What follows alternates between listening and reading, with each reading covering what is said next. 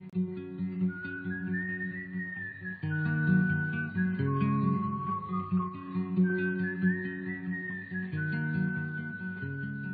Revelation chapter 21, we are introduced to a new heavens and a new earth and a new Jerusalem. The new Jerusalem, as we shall see, is the church. There are two very different views as to this section, in that some believe it is the church at the present time. That is, they believe that it is a description of the new covenant ever since the fall of Jerusalem, or maybe ever since Jesus established the new covenant in the upper room. In other words, they see this as simply another figurative depiction of the age of the church in which we live. Probably a more common view is to see it as the church eschatologically after Jesus comes back. The church resurrected, the church glorified, and living in a new creation, a new heavens, new earth. Now, there are arguments to go both ways. And it may surprise you that in this case I'm going to side with the futurist view. It may seem like I'm always going with the fulfilled view, but there are reasons, a great number of reasons, why I believe we're looking at the eschatological church in the end times after Jesus comes back in the new heavens, new earth. Now, I'll give my reasons, but first we need to read the material so that we'll know the data that we're going to derive our opinions from. You'll remember in chapter 20 and verse 11, a verse that I associated with the second coming of Christ in my commentary on it. It says, "Then I saw a great white throne, and him who sat on it, from whose face the earth and the heaven fled away, and there was found no place for them." So the end of the heavens and the earth seemed to be associated with the second coming of Christ, as Peter said in 2 Peter 3, verses 10 through 12, or actually 10 through 13. And having seen the heavens and earth flee away, we now see in chapter 21, verse 1, "I saw a new heaven and a new earth, for the first heaven and the first earth had passed away. Also there was no more sea. Then I, John, saw the holy city, New Jerusalem, coming down out of heaven from God, prepared as a bride adorned for her husband. And I heard a loud voice from heaven saying, 'Behold, the tabernacle of God is with men, and he will dwell with them, and they shall be his people, and God himself will be with them and be their God. And God will wipe away every tear from their eyes. There shall be no more death, nor sorrow, nor crying, and there shall be no more pain, for the former things have passed away.' Then he who sat on the throne said, 'Behold, I make all things new.' And he said to me, 'Write, for these words are true and faithful.' And he said to me, 'It is done. I am the Alpha and the Omega, the beginning and the end. I will give of the fountain of the water of life freely to him who thirsts.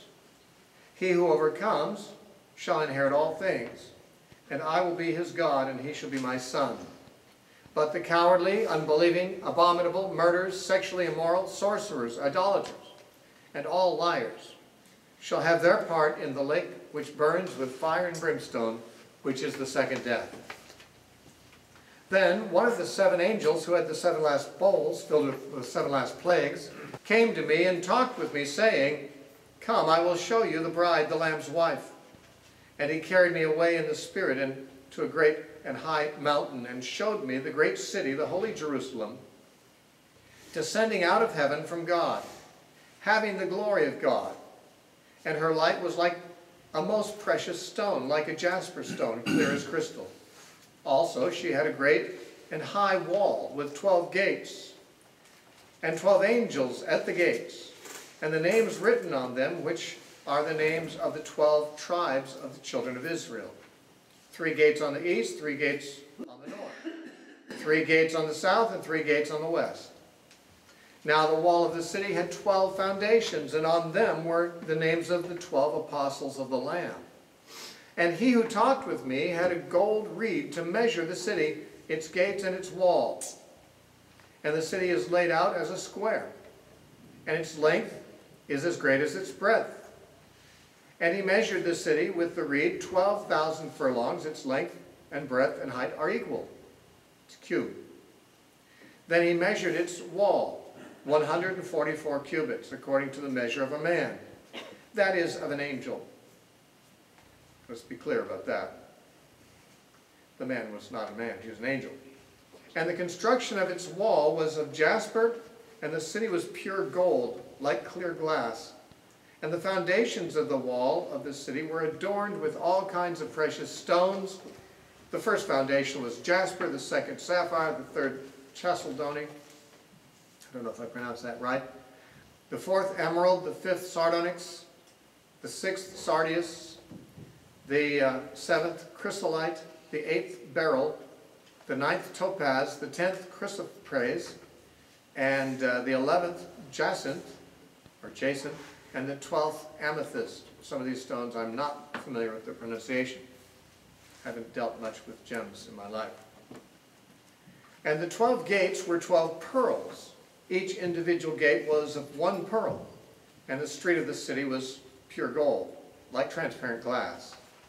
But I saw no temple in it, for the Lord God Almighty and the Lamb are its temple, and the city had no need of the sun or the moon to shine in it, for the glory of God illuminated it, and the Lamb is its light, and the nations of those who are saved shall walk in its light, and the kings of the earth shall bring their glory and honor into it. Its gates shall not be shut at all by day, and there shall be no night there. And they shall bring the glory and honor of the nations into it. But there shall by no means enter it anything that defiles or causes an abomination or a lie, but only those who are written in the Lamb's book of life. Now the description continues into chapter 22, and we will take it up to verse 5 without first commenting. And he showed me a pure river of life, clear as crystal, proceeding from the throne of God and of the Lamb. In the middle of its street, and on either side of the river, was the tree of life, which bore 12 fruits, each tree yielding its fruit every month.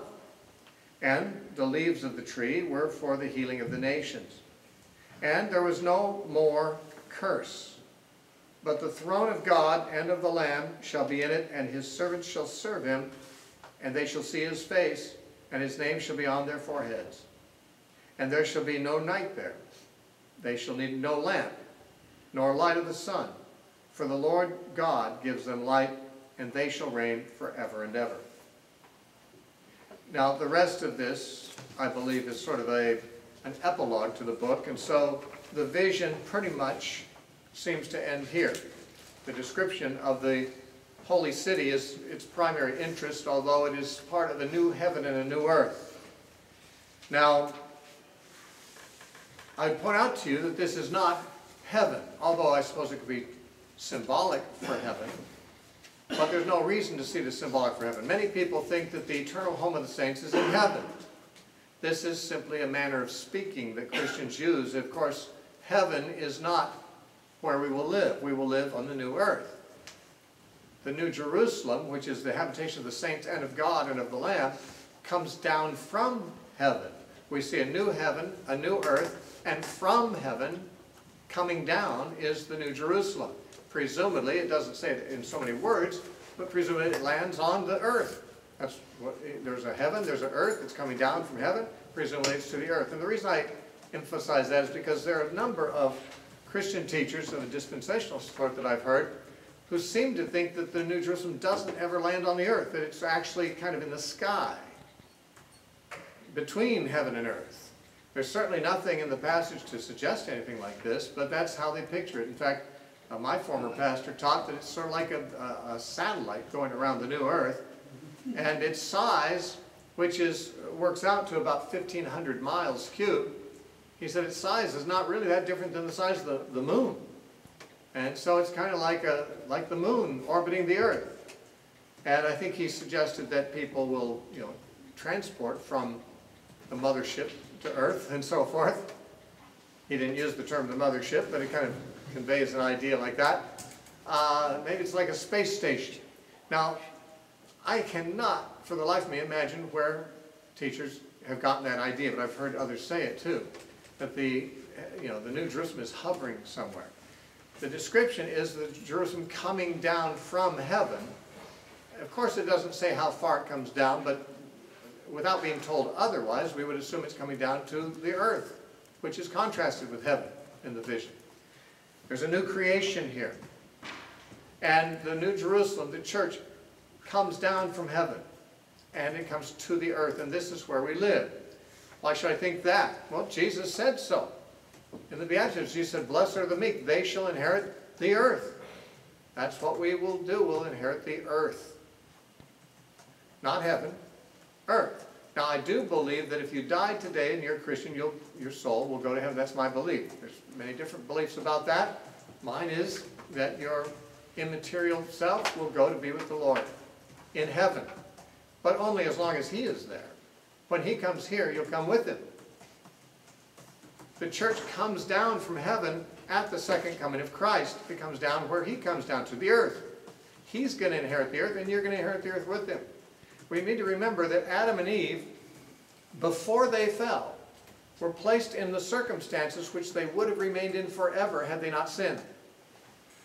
In other words, the perfect earth as the habitation for perfect people was plan A for God. That was interrupted by the fall. The earth was corrupted, and people were corrupted, and the history since that time has been corrupted. But Paul says that the whole of creation, which has been groaning since that time, will itself be delivered from the bondage of decay. And it'll be delivered into the glorious liberty of the sons of God at the redemption of our bodies, the resurrection. The earth will be delivered from its fallen condition, apparently. If that is true, then we would have every reason to believe that God has restored what was lost in paradise. His original intention was for men to populate a perfect earth. Death interrupted because of sin. When death is dealt with, and death is abolished, and the earth is cleansed, then plan A can continue, and living on a perfect earth is what is described here. Of course, the language is symbolic, but the question is, to what degree is it symbolic, and to what degree is it not? It is possible to see the new covenant as the new heavens and the new earth, the environment that the church lives in. The church, the New Jerusalem, lives in the new covenant. And the new covenant could be seen as a new creation. The arguments for this come from Isaiah, which is where we first learn, or first read of a new heavens and new earth. In Isaiah chapter 65 and verse 17,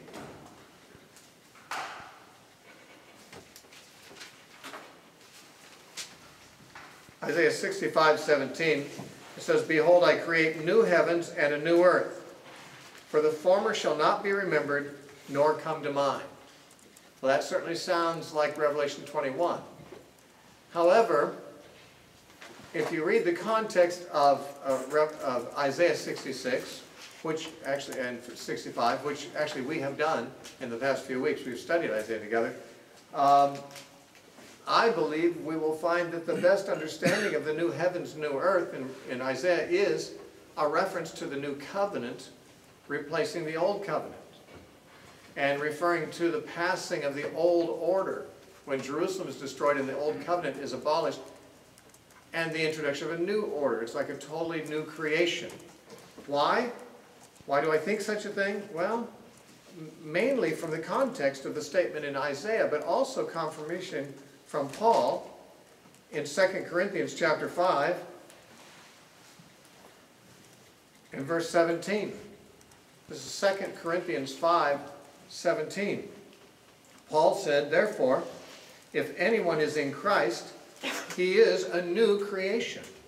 Then he goes on and says, "Old things have passed away. Behold, all things have become new." Now, to say old things have passed away is to say what Revelation 21:4 says. The former things have passed away. That's how Revelation 21:4 closes. The former things have passed away. And then the next verse, 5, says, he says, "Behold, I make all things new." So former things have passed away and all things have become new. That's what Paul says is in the life of the believer today.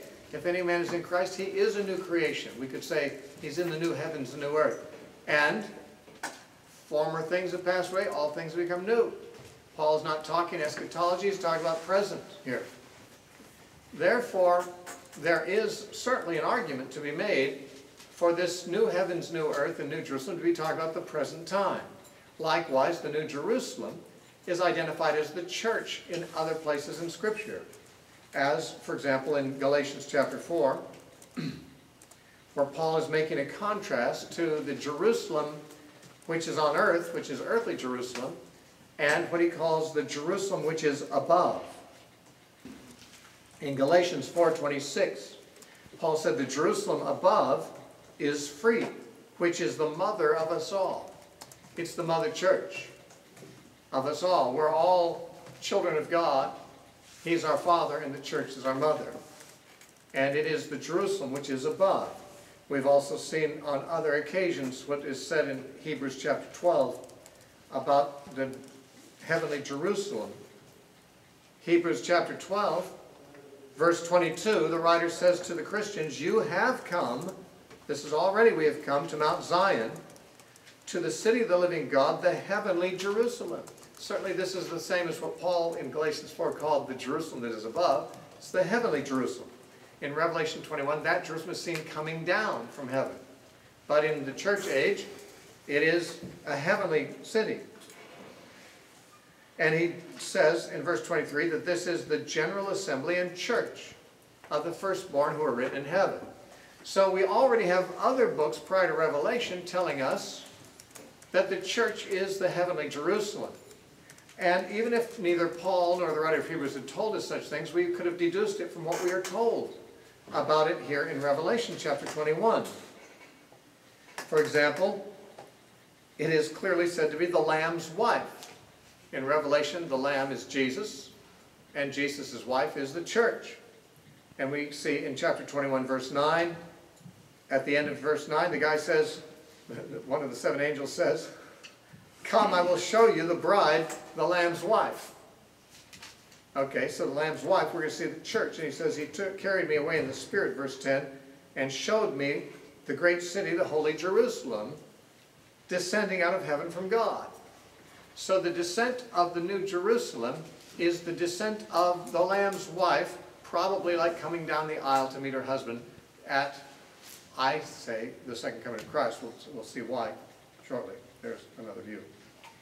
Another thing that would tell us that it's the church is verse 14, which says, now the wall of the city had 12 foundations, and on them were the names of the 12 apostles of the Lamb. Well, it's got 12 foundations. They are identified with the apostles. Paul said in Ephesians chapter 2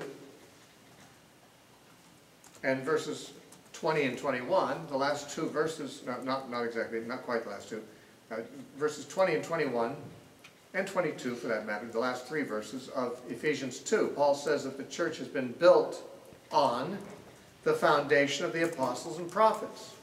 Jesus Christ himself being the chief cornerstone, in whom the whole building, being joined together, grows into a holy temple in the Lord, in whom you also are being built together for a habitation of God through the Spirit. In Revelation 21 we read, the tabernacle of God is with men. In 21:3. And so God dwells with his people, in the people. We are being built into a habitation of God. The foundation we're built on is the apostles and prophets. The city is depicted as having 12 foundation stones, each associated with one of the 12 apostles. Also, the city is likened to the Holy of Holies in the temple. Now, we encountered the Holy of Holies back in chapter 11 of Revelation, verses 1 and 2. Our Bible's translated the temple, but the Greek word naos is the Holy of Holies. It's translated as temple, apparently wrongly. But chapter 11, verses 1 and 2, as I understood them, refer to the church as the Holy of Holies, being preserved while the outer temple structure is destroyed in AD 70. The church, the spiritual temple, survives.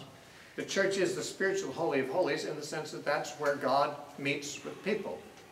And we're not talking about the church building, we're talking about the community of Christ. We're talking about the people of God. We are the living stones, Peter said, in 1 Peter 2:5. Living stones built into a holy temple or house. And it's the house of God. It's the habitation of God. But we are the living stones that are built up in this way. We are therefore the habitation of God.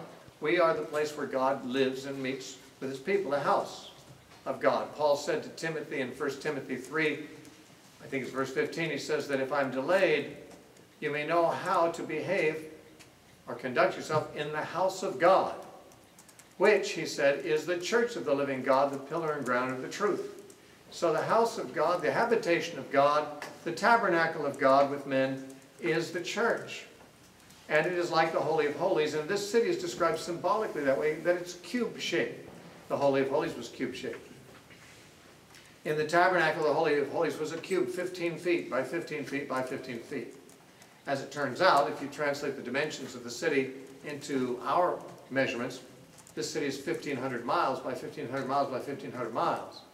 A very huge Holy of Holies by comparison. And so it is cube-shaped, and like the Holy of Holies, it has no source of light except the glory of God. In the tabernacle, there was the outer court that had the sun and moon to lighten it. There was the holy place, which had the lampstand to lighten it. But in the Holy of Holies, there were no windows and no lamps, nothing to give it light, and a thick veil covering the entrance so that it was completely dark unless God showed up.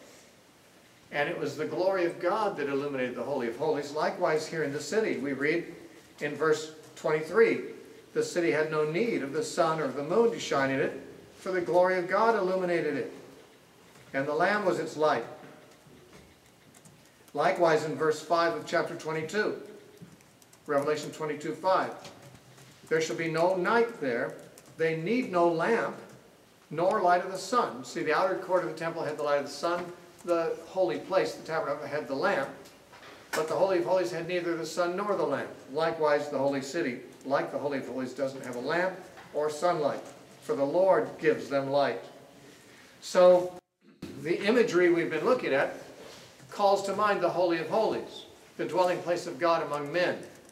It's a huge Holy of Holies. The original one could only have one man in it at a time. That's why it only had to be 15 by 15 by 15 feet. But a Holy of Holies that includes millions of people has got to be much larger. The church is not literally cubed-shaped, of course. It's not any shape. It's made of people. It's not really a building. It's not really a city. It's not. This is the imagery of the church. But it's like the Holy of Holies, which of course the church is. Also, it's the new creation. As I said, Paul said, if any man is in Christ, he is a new creation. And in chapter 21, verse 1, it says that I saw new heavens, new earth. Old things are passed away. So the New Jerusalem is the church. But the question now is it the church now or the church after Jesus comes back? There is one other set of data I should probably bring up before we explore that question, that controversy. And that is, it's another way of associating with the church. The number 12 in Scripture is associated with the people of God. The Old Testament people were divided into 12 tribes, descended from the 12 patriarchs, the sons of Jacob. The church was founded upon 12 leaders, also the 12 apostles. And therefore 12 and multiples of 12, just as the number 7 has its symbolic meaning, so 12 does. It symbolizes the people of God. We saw earlier in chapter 4 there were 24 elders, which I suggested represents the people of God of all time, Old and New Testament people of God, 24 elders. Here there's quite a few 12s and multiples of 12. We've got in, excuse me, verse 12, of all things, chapter 21:12 mentions the 12 gates of the city associated with the 12 tribes of Israel. In verse 14, we have the 12 foundations associated with the 12 apostles. The measurements of the city in verse 16 are are 12,000 furlongs. This is why it says 1,500 miles. But 12,000 furlongs. That's obviously a multiple of 12,000. And the wall is measured at 144 cubits. We know that 144 is 12 times 12. Another multiple of 12. That's in chapter 21, verse 17. When you come to chapter 22, verse 2, and we find that there's the tree of life, and it has 12 kinds of fruit, and it produces fruit each month. That means 12 times a year. So the 12 numbers are just written through this whole section, which speaks of the people of God. This city is the church, the people of God, and all these 12 suggest that. Built on the foundation of the apostles, the heavenly Jerusalem, the Lamb's wife, all of this points to the church. Now, I said that I believe it's the church at the coming of Christ and not the church at the present time. I pointed out that in Isaiah 65, where we first hear of the new heavens and new earth, I believe Isaiah is talking about the present time. I believe he's talking about the new covenant era, replacing the old covenant era. So it might seem inconsistent for me to say this is not talking about the present time, but there's reasons for it. I'll tell you the reasons. One of them is that in Hebrews chapter 6,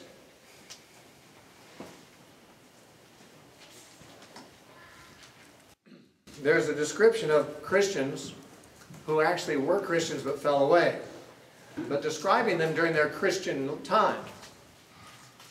It describes them in verse 5 as people who have tasted of the good word of God and of the powers of the age to come.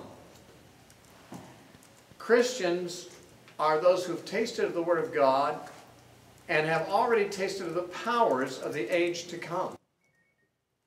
Jesus is the firstborn of the new creation. He came to life. We have not yet, not physically. We will rise from the dead too into this new creation, I believe. However, when we're born again, we already tasted the powers of that resurrection, of that new creation. We're resurrected in Christ, and we experience the Spirit of God renewing us through regeneration, and this makes us a new creation. So that in a sense, though there is a physical resurrection, there's also, prior to that, a spiritual one. The physical resurrection, I believe, brings us into a physical new heaven and new earth. The spiritual resurrection into the spiritual enjoyment of the powers of that future age. We receive eternal life now, not later. We find the renewing work of the Holy Spirit now, not later. There is a new covenant now, not later. The powers of the age to come have already invaded the present age, and in that sense, the spiritual aspects of the new heavens, new earth are already being tasted and experienced by the church who comes into Christ. There is a not yet and a now, an already aspect of this. I believe that Isaiah 65 is talking about the already. I believe that when Paul says, if any man's in Christ, he's a new creation, he's talking about the already part. That's already true. I believe that Revelation 21 is talking about the not yet part. Now, why? Well, there are evidences within the chapter. But there's also, of course, the cross-reference to Peter's words that we saw last time in 2 Peter chapter 3. In 2 Peter chapter 3, Paul says, Peter says, not Paul and Peter, Peter says in verse 10, but the day of the Lord will come as a thief in the night, in which the heavens will pass away with a great noise, the elements will melt with a fervent heat, both the earth and the works that are in it will be burned up. And then in verse 13, nevertheless we, according to his promise, look for new heavens and a new earth in which righteousness dwells. Now, one thing I would point out is that if the new heaven, new earth is merely, in Peter's mind, the new covenant, we don't have to look forward to that. Peter was living near the end of his life. He had been spending most of his life already in the new heaven, new earth in that sense. He had already been a new creation from the time of Pentecost. He would not be anticipating that. That's old news. But he's anticipating something future, a day of the Lord that had not yet come. Now, full preterists believe that that was the destruction of Jerusalem, and the new heavens, new earth essentially begins with the destruction of the New Jerusalem. And although, you know, there was a sense in which the new covenant stood alone after that point, if we're talking about what we are looking forward to, Peter had no more reason to look forward to his own spiritual experience after the fall of Jerusalem than the spiritual experience he was already enjoying. Peter did not live, in fact, until the fall of Jerusalem. He died before that at the hands of Nero. But had he lived beyond it, it would have been no change in his spiritual life than what it was already. There was not some new experience of the new covenant that Christians had in that transition between the before and after fall of Jerusalem. No significant change occurred. Peter is not talking about the destruction of Jerusalem or the passing of the old covenant. He's talking about the passing of the heavens and the earth. And in the context it seems obvious because he compares it with the flood, which was a natural judgment of the natural planet. And in the earlier verses he's saying there are people who don't think Jesus is going to come back and destroy the world. And they think, well, it's been a long time, nothing has changed. Because they don't realize that God did this once before in the flood. And that was the old earth. But he said the earth that heavens and earth that now are, that is since the flood, are being reserved, he says, in verse 7, for fire until the day of judgment and perdition of ungodly men. Now, some may make this 70 AD. I do not. 70 AD was not the counterpart of the flood. The flood didn't wipe out one city. It wiped out the human population of the earth. It's a global judgment. And to say, well, God's going to wipe out Jerusalem someday is not a point that's enhanced or diminished by any reference to the flood. But to say God's going to wipe out the whole world someday, there is a correspondence with the flood there. It was water then, it'll be fire next time. And we are looking for the coming of Christ when, in fact, he will dissolve the heavens and the earth, and there will be a new heaven and earth. Peter's talking about the not yet part. Okay? Now, in Revelation itself, I believe there are strong evidences that this is the eschatological church after Jesus comes back, not the church in its present phase at this time. Let me give you my reasons. First of all, though not in order of appearance in the chapter, in verse 11, he sees the holy Jerusalem descending out of heaven from God, having the glory of God. This is the church glorified.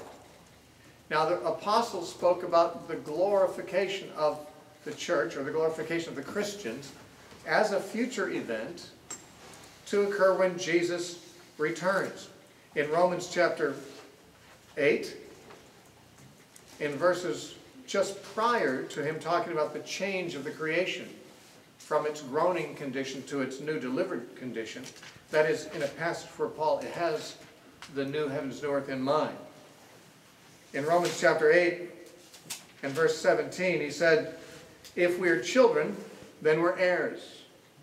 Heirs of God, this is Romans 8:17, and joint heirs with Christ, if indeed we suffer with him, that we may also be glorified together. The time is coming when we, the church, will together be glorified. Not now. We're suffering now. We're suffering with him now. The time will come when we are glorified. Verse 18, for I consider that the sufferings of this present time, I take to mean this lifetime, are not worthy to be compared with the glory which shall be revealed in us, which is not at this present time. There is a future time of glory. There is a present time of suffering. And elsewhere in 2 Corinthians 4:18, Paul says, I'm convinced that the sufferings of this present time, he says our light affliction, which is but for a moment, works for us an exceeding eternal weight of glory. Now, the glory is in the future. The suffering is in the present. And anyone can see that simply by looking at the world right now. We are still suffering. The church is still suffering in exactly the same way that Paul and his first century Christians were suffering. The period of suffering is not over. The period of glory has not yet appeared. In Colossians chapter 3 and verse 4, Colossians 3:4. It says, when Christ, who is our life, appears, then you also will appear with him in glory. So the church appearing in glory will occur when Jesus appears in glory. When Jesus returns, then the church will be glorified. Revelation 21 is talking about the church having the glory of God. It is glorified. And that shouldn't surprise us because it's connection with the previous chapter. The second coming of Christ, the resurrection of the dead, the general judgment, we're all at the end of chapter 20, including the abolition of the old heavens and earth. And now we have the new. This is chronologically and logically following chapter 20, and therefore following the second coming of Christ. It is not the church at this present time, but at a future time. In chapter 21, verse 4, it says, there's no more of several things. God will wipe away their tears, from their eyes will be no more death, nor sorrow, nor crying, and there shall not be any more pain. Now, if someone wanted to apply this to the present, they might say, well, no more death because we've got eternal life now. So that's the present. No more sorrow because we rejoice in Jesus and we have the fruit of the Spirit, which is joy and so forth. But it gets harder and harder when we say there's no more crying and no more pain. In what sense can we say that Christianity has inaugurated a season with no pain or crying? Paul said he even weeps as he writes in Philippians about those who are the enemies of the cross. I weep while I'm writing. John himself wept much when he first thought there was no one to break the seals. Weeping is part of this present age. Pain is certainly part of the present age. That has not been abolished yet. That is something that we must anticipate in the future. Also, of course, those in the New Jerusalem here are contrasted with those who are in the lake of fire. In verse 8, it says, after it describes the New Jerusalem, it says, but the cowardly, unbelieving, abominable, murderers, sexually immoral, have their place in the lake that burns with fire and brimstone, the second death. That's eschatological. There are two groups of people. There's the New Jerusalem, and then there's the people in the lake of fire. No one's in the lake of fire yet. That follows the last judgment.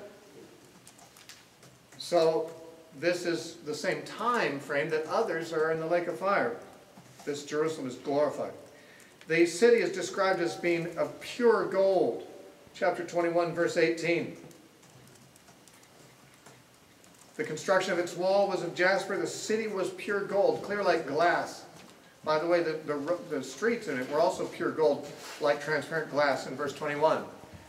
This gold has been purified all the way. There's no more impurities to remove. You can see right through it. By the way, you can't get gold that pure as far as I know. No matter how pure you get the gold, you're not going to be able to see through it. This is figurative, but the point is, it's like they used to sell some kind of shampoo or something that was just clear like water. And they say, see, there's no impurities in there. You can see right through it. Well, I guess so, but there are some impurities that are invisible. You know, I don't know that the fact you could see right through that shampoo means there were no impurities. There could have been alcohol or all kinds of things in there that you could see through. But the impression here is the gold is so purified, you can see right through it. There's no impurities left. It's been totally removed of dross. Now, of course, Peter said in 1 Peter chapter 1 and verse 7, verses 6 and 7. 1 Peter 1, 6 and 7. In this you greatly rejoice, though now for a little while, if need be, you have been grieved by various trials, that the genuineness of your faith, being much more precious than of gold that perishes, though it is tested by fire, may be found unto praise, honor, and glory at the revelation of Jesus Christ. I take the revelation of Jesus Christ to be the second coming of Christ, and all our sufferings, which are like the purification process of gold, removing dross, it will redound to purity of product and glory at the time of Christ. The glorification of the church is when it's perfectly purged, our purging process being over. No more fiery trials, no more removal of dross. This is later, not now. We're still being refined, but the city is described as completely refined. That there's no more curse in chapter 22, verse 3 is very indicative, because the curse that came on the earth through sin is still with us. There is death, there is sorrow, there is pain still. There are still thorns and thistles, and there are still pain in childbearing for women. The curse has not been removed yet as we speak. Even though 70 AD came and went, all these things continue as they were until there is a new heavens, new earth without the curse, and so described here. Here it says in verse 22, verse 4, his servants shall see his face. We don't see his face now. But in 1 John chapter 3, beginning in verse 1, he says, beloved, now we are the sons of God. Or actually it begins by saying, behold, what manner of love the Father has bestowed upon us, that we should be called the sons of God. And he says, and now we are the sons of God, though it does not yet appear what we shall be. But we know that when he shall appear, we shall be like him, for we shall see him as he is. When he appears, we'll see him face to face. We'll see him as he is. And that then will be like him. That'll be the manifestation of the sons of God that Paul talked about in Romans 8. John says we are already sons of God, but that hasn't been manifested yet. It does not yet appear that we are sons of God. It does not yet appear what we shall be. But we know when he appears, we will be like him. That'll be the manifestation of our status as sons of God for every eye to see. For we shall see him as he is. That's future. In Revelation 22, for they see his face. We do not currently see his face. Likewise, in chapter 22, verse 5, they reign forever. Not for the 1,000 years. The 1,000-year reign is during the church age. This is a reign forever after Jesus returns. And so these factors, the city has the glory of God, there's no crime, death, or pain. There's a contrast of these people with those who are now in the lake of fire. The fact that the city is pure gold, completely refined, that there's no more curse, that God's people see him face to face, and that they reign forever rather than for the 1,000-year period. All of these point to an eschatological state of the church after Jesus comes back. It is no doubt very symbolic. All the 12s, this cube shape, all of that, these are impressionistic to give us ideas of the likeness of this to different things. The Holy of Holies, for example. It may be that the city of God will look exactly like this when it materializes in its glory, but I have no reason to believe it because it's rather hard to really press these things. How could a city be dressed like a bride? And that's what he sees. He says he sees the New Jerusalem coming out of heaven dressed like a bride. Obviously, we are not literally a city with walls. We're not literally a bride either. We're not literally dressed with a bride's gown. None of this is quite literal. It's all giving theological information about the eventual glory of being the people of God with God in our midst after Jesus returns. The throne of God in our midst, he that sits on the throne and the Lamb, and the river of life pouring out. There's a lot of imagery here from Ezekiel. The tree of life bearing its fruits. We've had things to say about that in previous lectures. The limits of our time right now prevent us from going into those things again now. The last part of chapter 22, beginning at verse 6. Then he said to me, these words are faithful and true. And the Lord God of the holy prophets sent his angel to show his servants the things which must shortly take place. Behold, I am coming quickly. Blessed is he who keeps the words of the prophecy of this book. Now I, John, saw and heard these things, and when I heard and saw, I fell down to worship before the feet of the angel who showed me these things. This is a replay of chapter 19, verse 10. Then he said to me, see that you do not do that, for I am your fellow servant, and of your brethren, the prophets, and of those who keep the words of this book. Worship God. And he said to me, do not seal the words of the prophecy of this book, for the time is at hand. We've made much of this previously. We'll not go into it again. Obviously, a reference to a soon fulfillment, which makes it inappropriate to seal the book up for some later generation. He who is unjust, let him be unjust still. He who is filthy, let him be filthy still. He who is righteous, let him be righteous still. He who is holy, let him be holy still. Now, being unjust and filthy are mentioned in contrast to being righteous and holy. And the statement, whoever is like that, let him still be like that, this is not really giving people permission to be bad. What it seems to be saying is this: the time is upon us The time is short. It is so immediate that basically there's not time for people to change. Those who have chosen to be filthy up to this point, well, guess they're going to have to stay that way. Those who are already repentant and holy, they'll stay that way. The judgment is imminent, and essentially it's kind of too late for people to change, too late to repent. So those who find themselves unjust and filthy, guess you just have to let them stay that way. Verse 12. Behold, I'm coming quickly. And again, coming could refer to the second coming, but I think not. Certainly he didn't come quickly in that sense. But the coming quickly is his coming in judgment on Jerusalem, I believe. Again, these verses are not describing chapters 21 and the first part of chapter 22. This is not talking about the vision of the new heavens, new earth. This is talking about the book as a whole. As a whole, the book is about the fall of Jerusalem. There are segments like chapters 10 through 13, which look a little beyond that, or even a long ways beyond that. And chapters 20 through 21 do the same thing. But in general, the book is about one thing, and that is the judgment of Babylon, the judgment of Egypt, the judgment of Sodom, all of which are the judgment of Jerusalem. And that's what he's talking about when he says, I'm coming quickly, my reward is with me to give to everyone according to his work. I'm Alpha and Omega, the beginning and the end, the first and the last. These titles were already used in the first chapter. Blessed are those who do his commandments, that they may have the right to the tree of life, and may enter through the gates of the city. But outside are dogs, and sorcerers, and sexually immoral, and murderers, and idolaters, and whoever loves and practices a lie. Some people think this is describing conditions on the new earth, that outside the city are all these sinners, but we've already passed from the description of the new heaven, new earth. These are concluding remarks, and they pertain to the time that John is writing. That in the city today, in the body of Christ, are the righteous who keep his commandments. Outside are the immoral. I, Jesus, have sent my angel to testify to you these things in the churches. I am the root and the offspring of David. The root of David means the one from whom David sprang. The offspring means the one who sprang from David. So here's an enigma.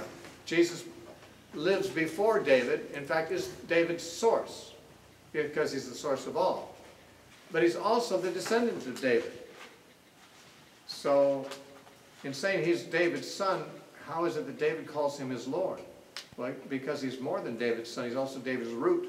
He's David's God. He's David's creator. David sprang from him, just as surely as he sprang from David. And the Spirit and the bride say, come. And let him who hears say, come. And let him who thirsts come. And whoever desires, let him take of the water of life freely. The same invitation Jesus gave in John chapter 7, verses 37 and 38. The water of life there in John 7:39 is said to be the Holy Spirit. So this is an offer the church and Christ, or I should say the Spirit of Christ, and the church together are issuing this invitation to the readers. The church invites you to the wedding feast. The Spirit invites you to come and drink of the water of life, the Holy Spirit, to enter into the, to taste of the powers of the age to come now. This is what is being said. For I testify to everyone who hears the words of the prophecy of this book. If anyone adds to these things, God will add to him the plagues that are written in this book. And if anyone takes away from the words of this book, of this prophecy, God shall take away his part from the book of life, from the holy city, and from the things which are written in the book. Now, this is a strong warning. This business about not adding to the book or taking away, many people think of this as a reference to the canon of Scripture. That the book of Revelation, being the last book, says, don't let anyone else add to this book. But it's clear that it's talking about the book of Revelation, not the collected writings of the Bible, because it says if you add to this book, the plagues of this book will be added to you. You do not find in the 66 books of Scripture, most of them having anything to do with plagues at all. Exodus does. A few chapters of Exodus have to do with plagues. And, of course, you have a plague mentioned in Zechariah 14. Then you have the plagues of the book of Revelation. Well, it certainly seems like the plagues of this book are not referring to the canon of Scripture, but the book itself. Besides, Revelation may not have been the last book written.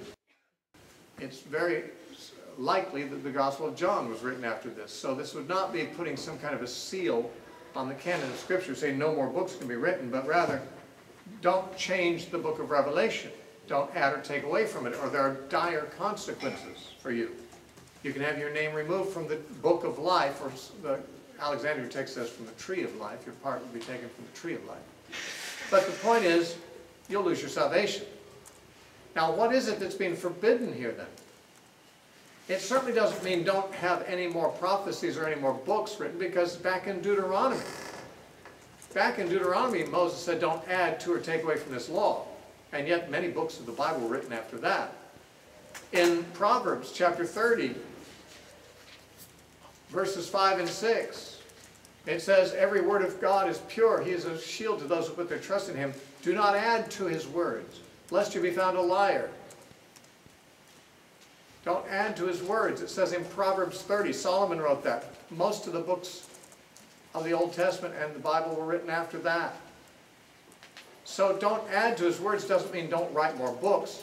It means, of course, don't alter with your own modifications what God has said. Don't change by adding or subtracting to what he has said. It does not mean that we are not allowed to comment on it, or to interpret it, or to suggest meanings, but we're not supposed to change it. And this might even be an exhortation to those who would copy it out. If so, they didn't follow instructions very well, because the manuscript evidence for Revelation is as bad as it can get. Between the different manuscripts of Revelation, there are so many copyist errors. Somebody did some adding and subtracting, but whether these books came upon them, these plagues came upon them or not, I don't know. But the point is, the exhortation is not to change what God has said, not to do any altering. Verse 20, he who testifies to these things says, surely I'm coming quickly. Amen. Even so, come, Lord Jesus. The grace of our Lord Jesus Christ be with you all. Amen. And thus ends the book of Revelation. And I think we've gotten something of a grasp of what its contents are about. There's still some things unsolved that you may spend as much of the rest of your life as you wish exploring. But this is all the time we have to explore it together.